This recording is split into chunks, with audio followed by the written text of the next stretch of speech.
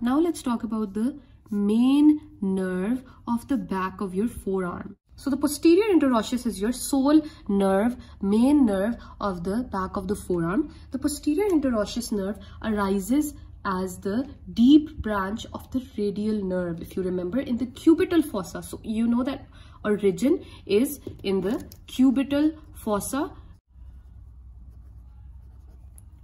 The course of this nerve is quite simple. The nerve basically arises in the cubital fossa and then through the supinator muscle, through the substance of supinator muscle, it penetrates it and passes from anterior part to the posterior part of your forearm to enter your back of the forearm through the supinator muscle. That is very important. And in your back of the forearm, the artery runs between the superficial and the deep muscles. These are the deep muscles and the between them. It runs accompanied by the posterior interosseous artery. If you remember, posterior interosseous artery was a branch of the common interosseous artery, which was a branch of the ulnar artery.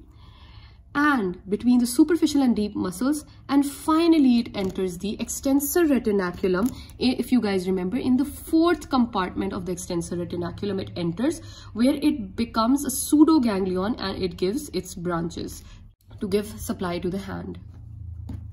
So what are the branches? Let's talk about the branches of the posterior interosseous nerve.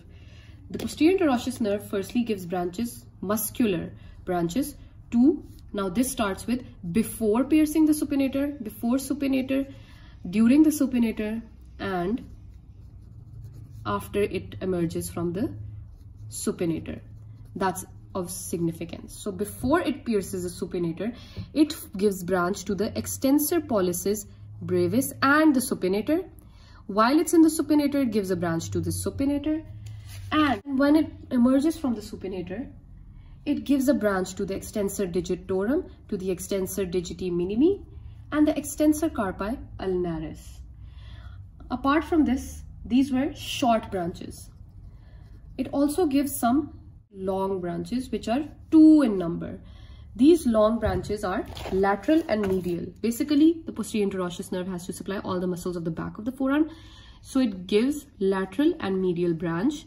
The lateral branch is responsible for supplying the abductor pollicis longus, the anterior boundary, and extensor pollicis brevis, which basically both were forming, if you remember, the anatomical snuff box anterior boundary, along with being the most lateral compartment tendons of the extensor retinaculum. And the medial branch will supply the ones that are left, the extensor pollicis longus and the extensor indicis.